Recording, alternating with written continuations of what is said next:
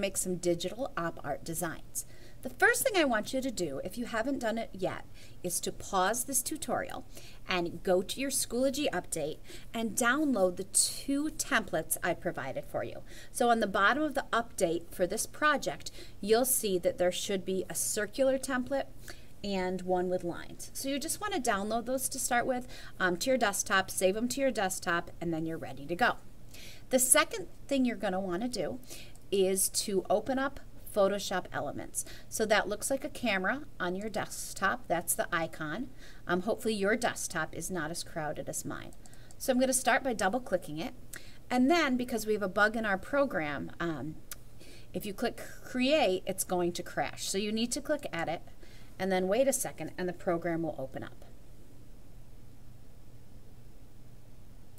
And whatever works best for you. If you can watch this through once and do it, great. If you need to stop it, pause it as you go, and do things step by step with me, that works well too.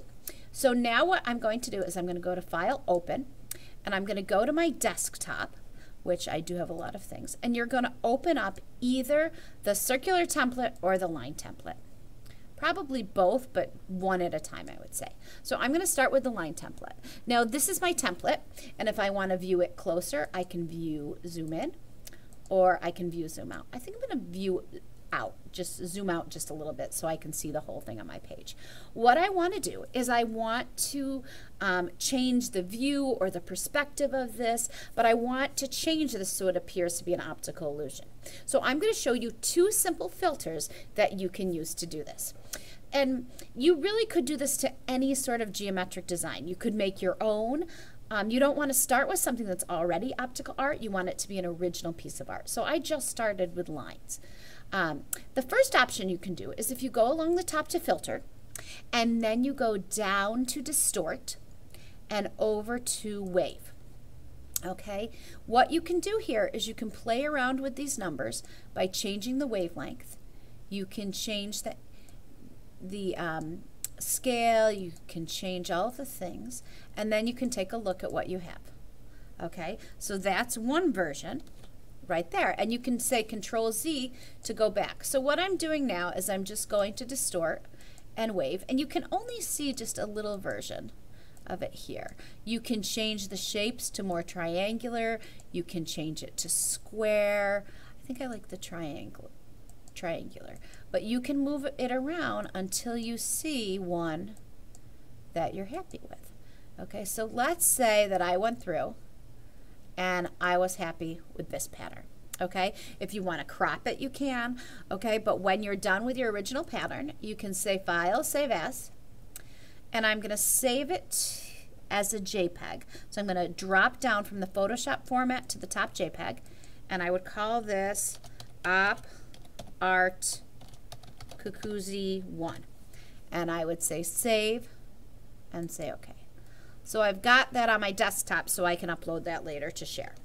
Okay, now that's not my favorite way to do it. My favorite way to add sort of an op art feeling is to go along the top to Filter and go down to Distort and over to Liquify.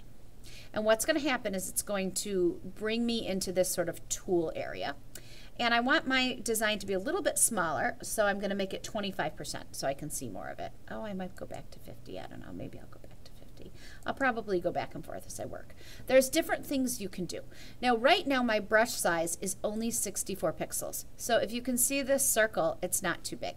I want it to be bigger, so I'm going to make it bigger like this. So this is the size of my brush. Okay, so it's pretty large, and there's different things I can do.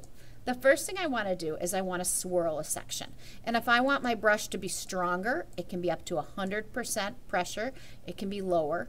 Okay, I think I'll start with, like, I don't know, somewhere in there. Okay, what I'm going to do is I'm going to click and hold, and it's going to turn the area I'm working with.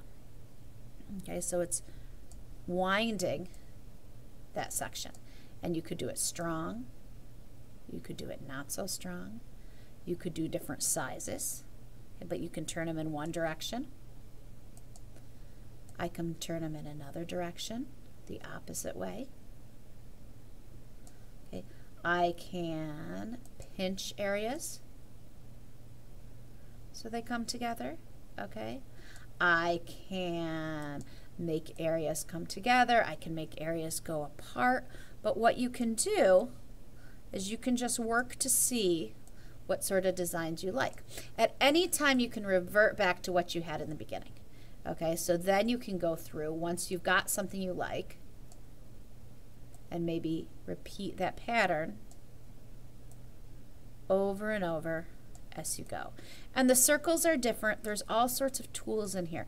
You could try to use tools that I didn't even show you, but I just think that the wave tool works well, the distort tool works well, the liquefy. This little hand right here lets you sort of pull out different areas. And you can even do both sort of tools. So I could use this, and then I could go in with the wave, okay? And I could have done the circular thing as well, but I'm going through and just sort of making my own original op art pattern that is entirely created by me. Okay, so I'm happy with this. I'm going to say okay. And along the bottom, you can see the green line going across. That means it's saving. Okay, so that's my original op art pattern. So, and if I wanted to add more, let me see, just real quickly. I just can't resist. Filter, distort, wave. Oh my gosh, that's a lot. Pull it back a little bit. Keep it in the line. Let's see this. Okay, I think I liked it better before, so I'm going to say Control Z.